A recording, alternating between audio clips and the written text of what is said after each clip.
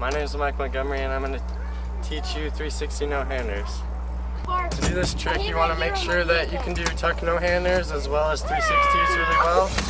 And what you're going to do is take off of the lip and throw your shoulders and start your spin. And then when you get about 90 you're going to want to tuck and make sure you get your knees wrapped around your bars before you take your hands off. When you take your hands off, leave them off for a few seconds.